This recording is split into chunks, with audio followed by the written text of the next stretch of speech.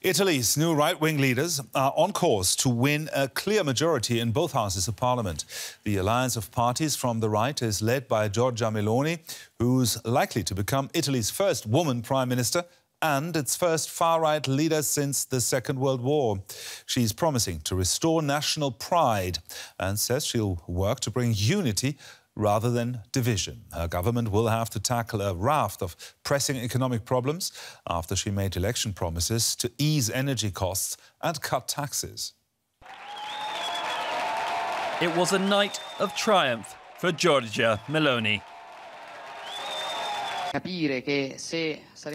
If we are called on to govern this country, we will do so for everyone.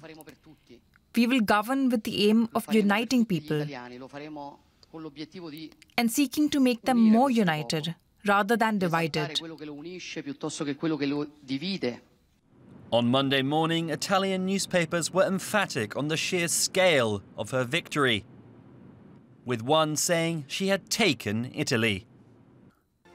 Near final results show the right-wing alliance of Meloni's Brothers of Italy, Matteo Salvini's Lega and Silvio Berlusconi's Forza Italia winning around 44% of the vote, far ahead of its left-wing rivals, with Meloni's party alone winning some 26%.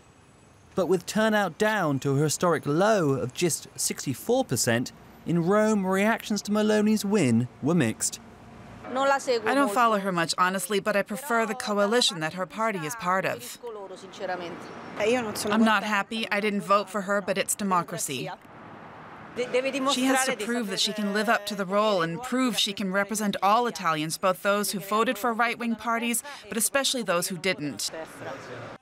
While Meloni may have been all smiles on election night, there's likely weeks of talks ahead before a new government is formed.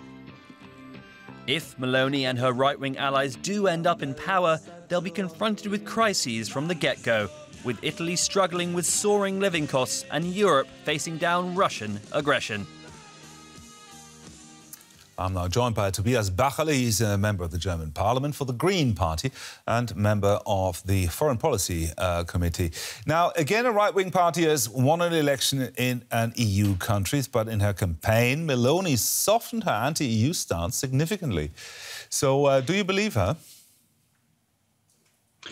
Well, I don't think it's the right time to trivialize the rise of right-wing extremism. So I do not believe we're on an ideological scale. But I would also say that in those times with the Russian attack on Ukraine, it needs to be clear, and apparently it is even clear to right-wing extremists, that we only stand a chance on all the global issues as a European Union if we join forces.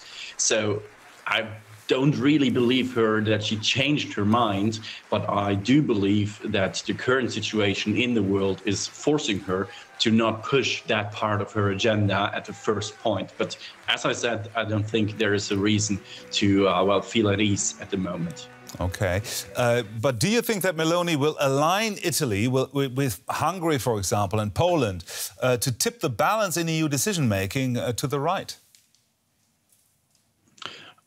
Yes, definitely at certain points. I think it is going to be really interesting how the coalition that probably is going to be formed in Italy is going to behave regarding the Russian sanctions and the Russian war in Ukraine. But on many other issues, I'm pretty sure that they will join the right wings in throwing stones into the EU or trying to do that. But on the other hand, also, and I think Hungary and Poland are seeing that right now. We do not accept that. I mean, there is a rule of law, a common rule of law we agreed on, and this is the responsibility to every government to actually stick to it. Now, it seems that right-wing parties are on the rise across the EU. Are you worried about that? Of course, I'm worried about that. I'm worried about their cease to power, but I'm also worried about it that we are only, or not we as the Greens, as progressive. I think we've been talking about that for quite a while, that we need to wake up, that there are certain powers on the rise. But for example, the Conservatives, which I believe they really have a huge responsibility to back against this rise of right-wing extremists. For that, I really hope that it's the last time they see something like that, and that it's a wake-up call. And well, right wings will seize power if we just play them down. We need to take them serious, and we need to really, really have a front against that, against them and their agitation. Yes. You say left-wing parties like yours, the German Greens, need to wake up. But what does that mean? What do you need to do?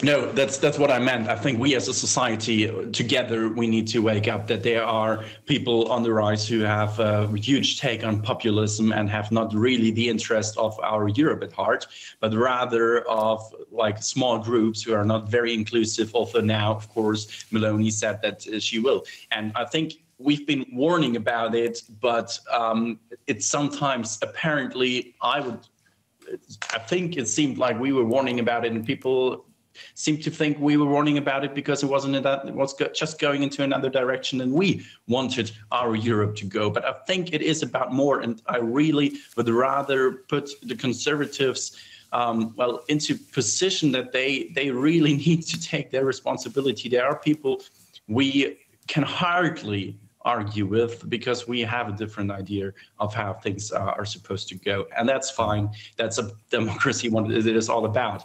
But I think it's really important that our call for swift and hard and harsh words and action against right-wing extremists, it's not about only about political, ideological approaches or whatsoever, but it's really about saving and defending our democracy. And I think that's something we can all agree on. And I really hope that it's a wake-up call for those who believe it's not their job to do, but in fact it is.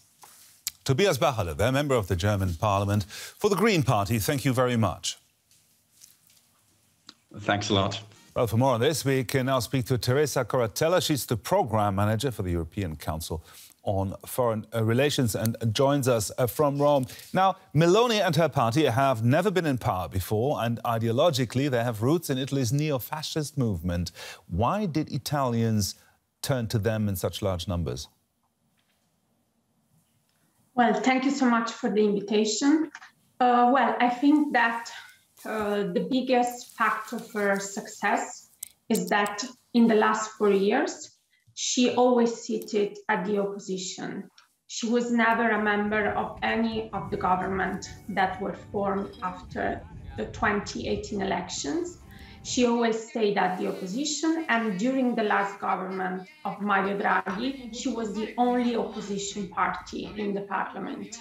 This gave her the opportunity and the possibility, as the only opposition leader, to always say her view and to present her view as quite opposite if compared to her competitors in the center-right scenario, namely Forza Italia and the League. So she had 18 months to build her strategy, to build a concrete view of how she sees Italy in Europe, how she sees Europe. And on the other side, she really benefited from the fact that her allies, namely Berlusconi and Salvini, were really having not the best times in their political career. Teresa, you mentioned Europe there. Giorgia Meloni has a long record of bashing the European Union. Assuming she becomes Prime Minister, what should we expect from Italy in terms of EU policy? I think that at the beginning she will have a very cautious approach toward every European things, every European dossier. This because her party is quite domestically focused. She will need some time to have a view on how to position herself as a European leader. I mean, her victory is really a success, but at the same time, this can be really the first, but also the last opportunity for her to be a credible interlocutor in Europe. And of course, she has to fill the Mario Draghi legacy. If till yesterday we had an Italian leader able to dialogue with Paris and Berlin at the same level, a leader who was able also to push some concrete ideas on after Russia decided to invade Ukraine. Now, Giorgia Meloni is in a pretty difficult situation. She doesn't have the same relation with Scholz and Macron. In the past, she had rather chosen to build stronger alliances with Orban, for example, and Fidesz, and now with PIS in Poland and Kaczynski. So she now needs to understand if she wants to continue on this path of building strong relations with the most Eurosceptic parties in Europe, or rather she might want to be a kind of moderate conservative leader able to dialogue also with Paris and Berlin. Now, Italian governments are notoriously short-lived. Most have barely lasted a year. Can we expect that Meloni-led government, if it actually comes to power, to be any more stable? So if you listen this morning to the declaration of the winners, let's say, they all said that finally Italy is entering a stable area of 5 years. I'm not sure this is going to be the case, not because Meloni doesn't want this, but the main challenge will come from the power of balance inside the coalition. Why I'm saying this? We have Salvini, who is among the biggest losers of this election. The same applies to Berlusconi, while Giorgia Meloni is the real and only big winner. This means that the coalition has already some issues regarding the power of balance and the dialogue between the three leaders. So there are already some stress tests that the coalition needs to deal with. First of all, the formation of the government. Being Giorgia Meloni the first leader, this implies that she will probably keep for herself the most important ministries. Then we have a very important law to be approved in December, which is the budget law, that with the recovery funds implementation is going to be even more difficult. Teresa Corratella, program manager. Oh, I'm sorry. I think I have to interrupt you there. Teresa Corratella, program manager for the European Council on Foreign Relations. Thank you very much, Teresa. Thank you. Well, for more on the Italian election, I'm joined now by Caterina Barley. She's a German EU lawmaker and a vice president of the European Union Parliament. Thanks for being with us. Now, you've compared Giorgia Meloni to Hungary's illiberal leader, Viktor Orban, and former U.S. President Donald Trump. Do you think she will pursue similar policies if she becomes Prime Minister of Italy as expected? Well, we will see, but what she said before the elections doesn't give us much hope. She has already announced to support Viktor Orban and to join him and Mr. Morawiecki from Poland in fighting for a Europe of the patriots, which of course means more egoistic politics from the capitals, from the member states, and they might be joined by Sweden. So this is not a good development for the European Union. Now, Giorgia Meloni softened her traditional anti-EU stance significantly in this election campaign. Are you convinced by that? I'm not convinced yet. Of course, if she becomes Prime Minister, she will have the benefit of the doubt. But we expect her to be quite conservative on economic and financial policies, but to be ultra-conservative to populist when it comes to, for example, human rights, rights of minorities, women's rights, but also fueling this sort of patriotism that is one against the other. That we are already seeing, as I said, in Poland, in Hungary, and in some other member states. And this is really nothing that brings Europe together, what we need right now in this time of crisis. Now, you mentioned that you're concerned that Meloni will align Italy with Hungary and Poland. There are concerns that that could tip the balance of power in EU decision-making to the right. What concrete impact do you think that could have on EU decision-making?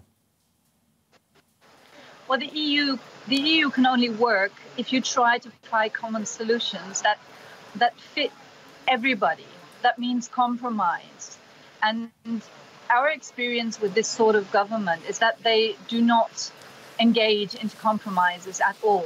They use unanimity principle, which we don't have in every decision, but in some very important decisions, they use this to blackmail and to serve their own interest.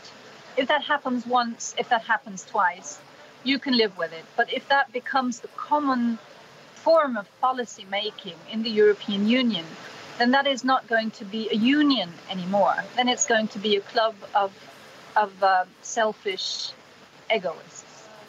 Well, the European Union is not as unified as it once was, with Britain having pulled itself out. You happen to be in the UK right now, attending a conference of the opposition Labour Party. How concerned are you about how Italy will position itself with respect to relations to the UK? Well, we unfortunately see the government in the UK also drifting more and more towards populism by attacking public media, especially the BBC, by attacking independent judges, by high-level corruption, this sort of development. So I think Giorgia Meloni is still a different category, but we are seeing worrying developments also concerning freedom of press and rule of law in the UK. So I don't think they will be allies in this sense. I hope not. But it is altogether a shift towards right-wing populism. This, I think, we have to acknowledge. Okay, we've been talking very much in general terms, but the European Union right now is dealing with a war next door in Ukraine and with a serious energy crisis. How do you see this change of government coming up in Italy affecting those situations? Well, first of all, the war in Ukraine, it is interesting that the three parties who created this coalition, two of those leaders, Salvini and Berlusconi, are known to be Putin fanboys, whilst Giorgia Meloni is more on the Ukrainian side. So that will be interesting to watch how Italy will act in this conflict, also when it comes to support in defense purposes. When it comes to the European Union, again, in energy, we now need solidarity between the member states. We have very different situations concerning energy supply in the different countries. So we need to help those who are most dependent on the Russian sources. I think of Bulgaria, for example, or Romania. I wonder if Italy, under this new government, is still willing to show solidarity or just to grab as much as they can for themselves. Caterina Barley, Vice President of the EU Parliament, thank you very much for talking with us. Very welcome. So, a convincing victory for the right-wing parties in Italy. DW correspondent Giulia Sardelli is in Rome. She spoke to a senior member of Giorgia Meloni's Brothers of Italy party about their win. I'm here with Ilenia Lucaselli. She is a member of parliament for Fratelli d'Italia, the party of Giorgia Meloni. Ms. Lucaselli, Giorgia Meloni has said that she wants to govern for the entirety of Italy, for all of the population. But looking at some of Fratelli d'Italia's policies, for example, some non-progressive policies looking at migration or LGBT rights or abortion, how is she going to unite the country with these topics that are so divisive? Well, first of all, these are not our priority right now because the economy world that we are living right now, it's very tough. And I think our priority will be different right away. After that, I think that it's not that we are not progressive. We are conservative, which is a different way to look at our country and at the world. But if you look at Italian population, is conservative. Is not a population that does a war for immigrant or other topics. So what we'll do is, first of all, give back to people the dream to have a country that can lead in Europe and in the rest of the world. That's our goal. Speaking about being a conservative party, the party has a history in post-fascism if we look back to decades, and there are concerns, even though Giorgia Meloni has distanced herself from this past, that there really hasn't been much change on that front and that there's still some radical elements within the party. Is this concern legitimate? No, it's not. If you look at our percentage, Fratelli d'Italia took 26% of the vote in Italy. So unless you want to say that all the Italians are fascist, or most of them, it's something that is not true. No, we are not that. We are a new way to think at the right politics, and that's it. There's no relationship between Fratelli d'Italia and fascism or post-fascism. But there have been some cases recently in the party of members of the party who have, for example, praised Hitler, or other members of the party who have had really tough and racist stances against against migrants, for example, on social media. How can one say that there are no more radical elements when we have examples of them? Well, stupid people are all around the world, so we cannot control what people do or say on social, even when a party is so big. The important thing is that we don't have any institutional representative that think in that way, and that's the difference. We cannot control every single Italian and what they do. Looking at Europe, Giorgia Meloni has moved away from a Eurosceptic approach and said that she is a supporter of Europe and that she wants to work together with Europe. But when we look at certain issues, for example, the attitude towards Hungary, your party in the European Parliament has voted in support of Orban's policies recently. Is there a risk that there are going to be issues with Europe going forward? No, I think that we need to start the right way to talk with Europe, which was something that we didn't do in the past years. So we need to have a new way to think at Europe, and that's our goal. And that is in relation with Italy, not with other countries. We will lead this country, and we have to be focused on our country and how to protect our interests in Europe, something that the left party until now didn't do. Orban and the attitude of your party and the other parties in the coalition, for example, towards Hungary, is just one of the issues where Fratelli d'Italia and its coalition partners aren't always on the same page. We've seen, for example, looking at Matteo Salvini, that he's known sometimes to rock the boat. How is Giorgia Meloni going to keep the coalition together to make this government last?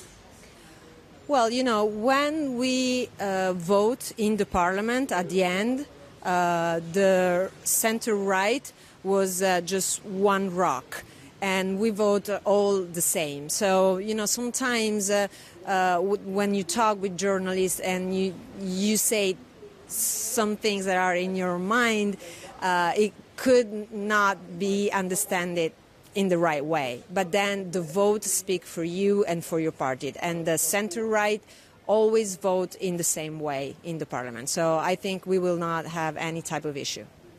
Ilenia Lucaselli, thank you very much. DW's Giulia Sardelli there in Rome. Now for reaction outside Italy, I'm joined by our chief political correspondent, Melinda Crane, here in Berlin, and DW's Max Zander in Brussels. Hello to you both.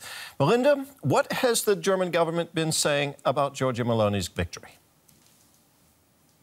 It has said that it wants to wait for the final results before issuing an official response. And unofficially, the reaction was restrained, to put it politely. The Chancellor's deputy spokesperson said this morning that Berlin expects Italy to remain a quote-unquote very Europe-friendly country with very Europe-friendly citizens.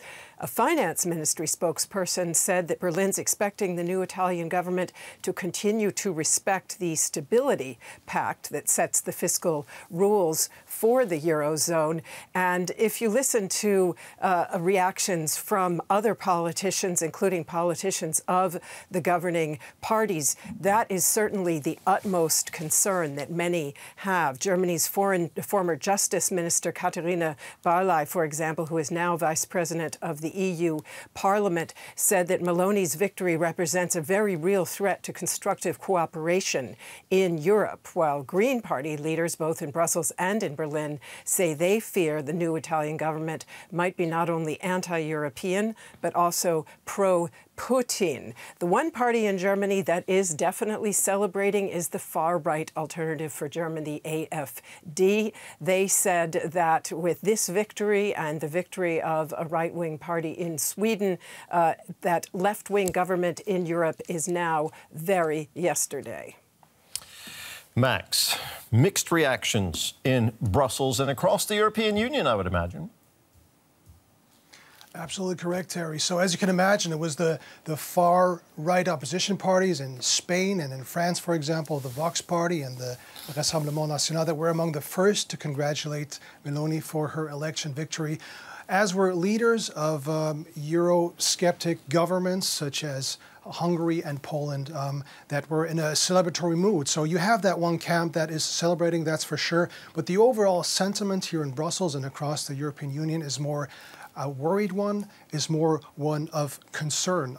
There are fears that Giorgia Meloni will roll back on democratic freedoms within her country, and at the same time that she will make work, cooperation, partnership in Brussels and in the EU a lot more difficult in future. Italy has been a safe bet in the past, has been working very well with other European nations.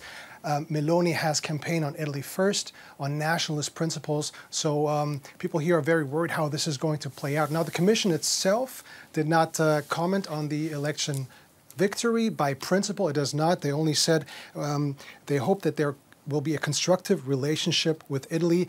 But let me remind you, Commission President Ursula von der Leyen unofficially kind of positioned herself a few days ago when she said, quote unquote, we have the tool to deal with countries that don't respect EU values, hinting at Italy, hinting at Giorgia Meloni. So, yeah, you can imagine here in Brussels, they will be watching very closely what happens next. Max Zander in Brussels and Melinda Crane here in Berlin. Thanks very much to you both.